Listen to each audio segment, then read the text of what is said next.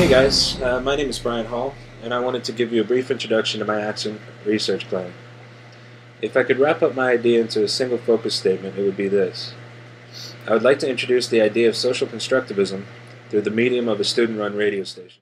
I had originally planned to start a radio station at Full Sail in 2004, however I kept running into resistance from upper management. I continue to believe that starting one will be one of the most beneficial learning experiences for the students. As it is, there is not a lot of collaboration between the different degree programs. I envision a group that will learn about running a radio station by actually running a radio station. We could incorporate many different skill sets, from web design to audio, film, and business-minded people. My target audience would be Full Sail students. The demographics are really spread all over the place, but most will be from the U.S. with a mean age of around 24. I'd like to get an even spread of ethnicities and gender.